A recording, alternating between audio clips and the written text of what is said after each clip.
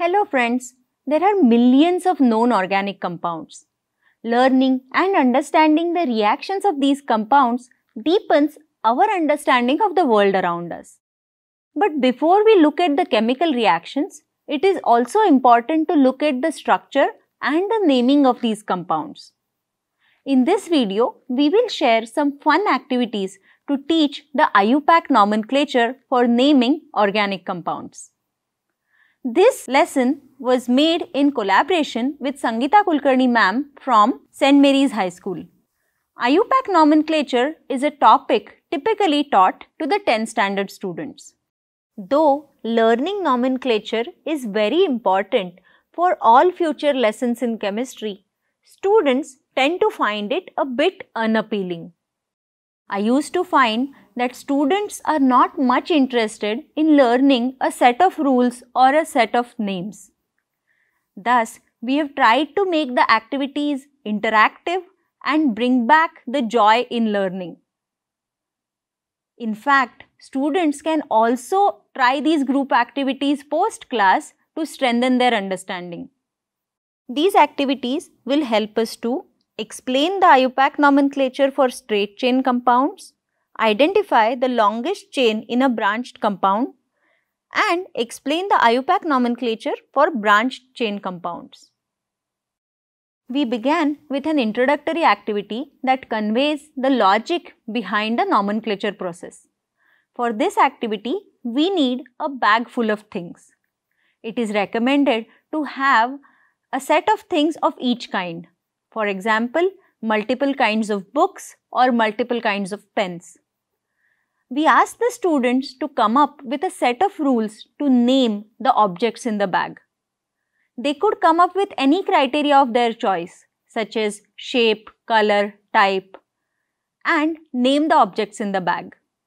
For example, the big yellow bag is based on object, size, and color, or the thin mechanical pencil is based on size, object, and its type. Students should use the same set of rules to rename every object in the bag. Later, they explained their set of rules to the class. We even made it fun by asking everyone to guess the object they are referring to using the criteria they have created. This activity made the students appreciate the importance of nomenclature and how a simple set of rules allows us to name over 1 million compounds. We then began to understand these set of rules with the help of a worksheet. You can find the link to this worksheet in the description box below. We divided the students in groups and asked each group to work on the worksheet together. In this worksheet, we have filled the chemical formula and IUPAC name for methane, ethane, and propane. Now, students have to figure out the rules that are already set.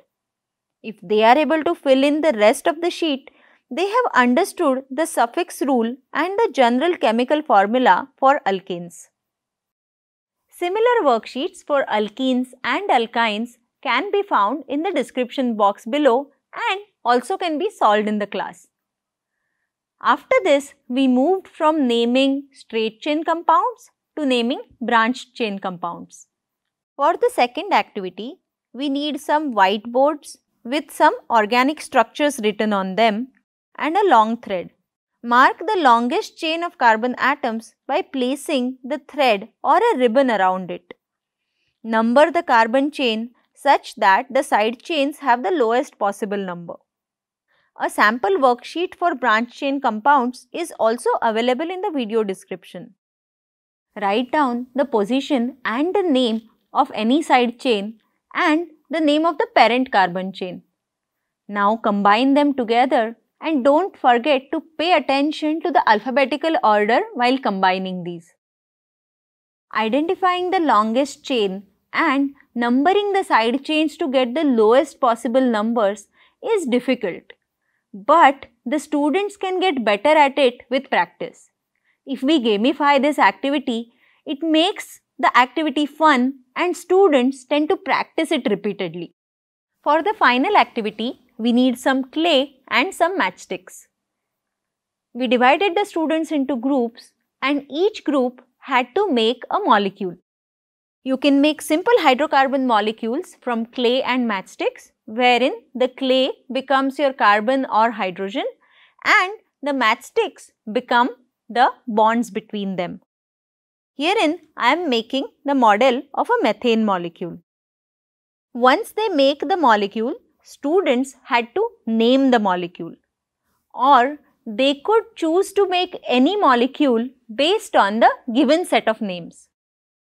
Learning and practicing the rules of nomenclature can make this difficult topic a little bit easier. The activities in this class were designed to make the topic a little bit more engaging, and my students responded to these enthusiastically, which made the class time really fun. The text lesson plan for this video is linked in the description box below. Do let us know your feedback after trying them in your class. Thank you for watching.